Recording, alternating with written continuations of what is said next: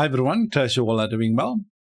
So what we're going to do now is we're going to add Prettier to our project. Right, I will leave a link for you guys in the description. So all you have to do is just go to the description and you will see a link to the documentation. So if you want to go and read more about it, you can come and do it here. All the customization that you can add to your Prettier for your projects. All right, so let's install it.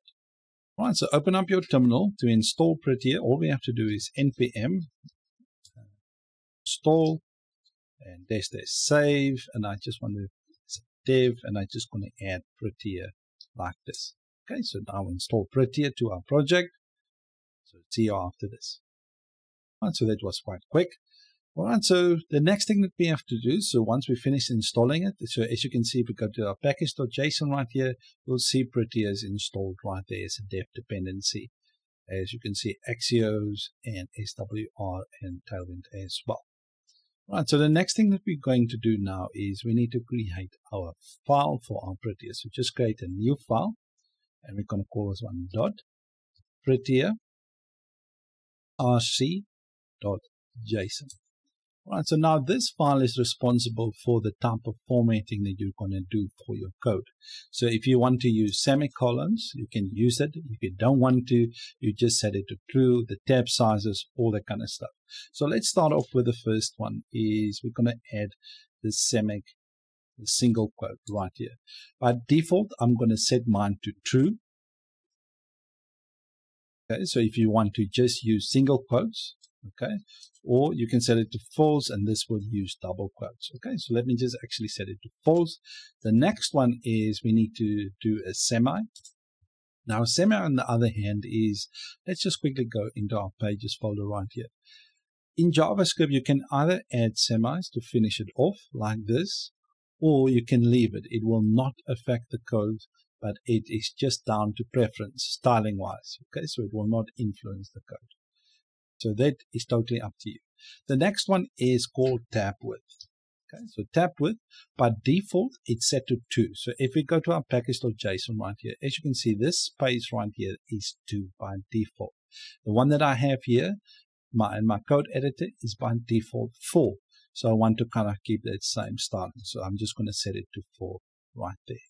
Okay, so that's all done. So you can obviously add a lot more. I'll leave a link for you guys in the description, like I said before. So just kind of style all the different things that you need for your application. Okay, so let me just close this off.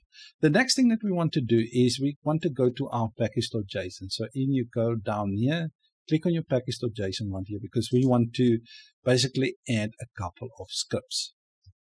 Right, so as you can see, the scripts right here is the dev script. So if I go in here, npm run dev, it will run this one right here. Npm run build to this one, start, lint, and etc. So I'm just going to create my own one called format.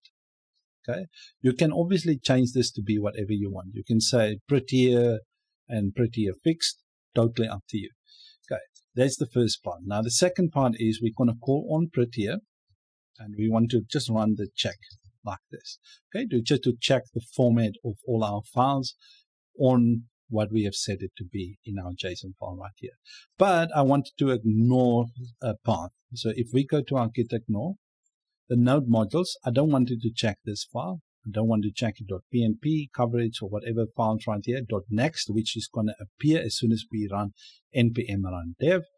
I don't want them to actually format any of these files. I just want them to ignore, Prettier to ignore this file. So all we do is ignore. Okay, so ignore path like this. And then we're just going to add the git. Okay, ignore, spell it right. So git ignore is this file right here. So anything in there, please ignore anything in that path right there. Okay, awesome. Now, the next thing is this is just to check if there's anything wrong. Okay, so if there are, we're going to run this one. So format fix. Okay, then we're just going to go into call Prettier again. And then instead of check, we do write. And we're just going to say ignore path again.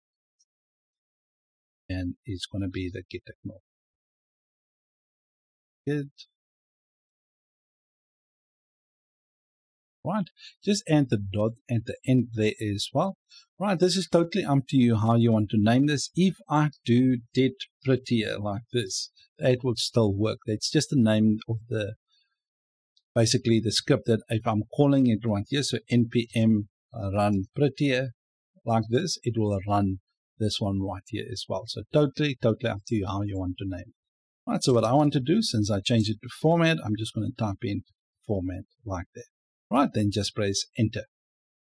Right, so as you can see, it will go through and it will just look at all these different files right here, and it will say, okay, the coding style issues is found according to what we have specified in here. Okay, so now in order to fix that, all we have to do, let me just clear this. All we have to do now is we can just say npm run format. Okay, so if I do that, it will basically change all those files to be correct.